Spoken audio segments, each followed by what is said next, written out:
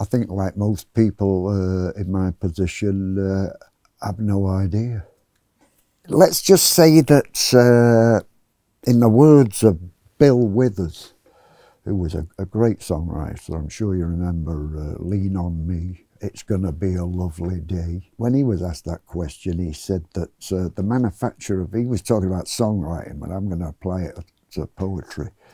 The manufacture of poetry involves a kind of magic that I don't feel entitled to look into. It's a common superstition amongst anybody who's in any artistic endeavour, I think. But I don't really rely on inspiration anyway, on account of I'm a professional and I've got to keep it fresh. I gotta maintain my front so as I can keep making my game. So I've got to keep it fresh, so I have to keep writing sort of stuff that addresses today's world in a way, in a weird way.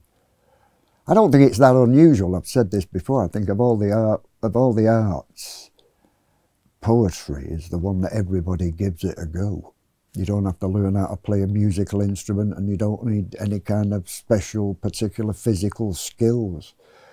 All you need really is literacy, and off you go. You don't even need that anyway. You can use a microphone. But I did it to a morbid degree, and you know, I found out early on that I was, you know, quite good at it. Very good. You know, it's a gift that I sharpened into a skill that grew into a kind of art form. Everybody gives it a go, but most people think it's inconsequential, as it is, like all art. It is. To me, the definition of art is its uselessness.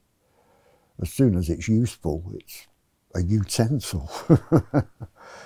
But you know, I think that's the defining feature of all art. Is the world would have been exactly the same if it had never have been composed. You know, and that's the beauty of it, really. It's a luxury item.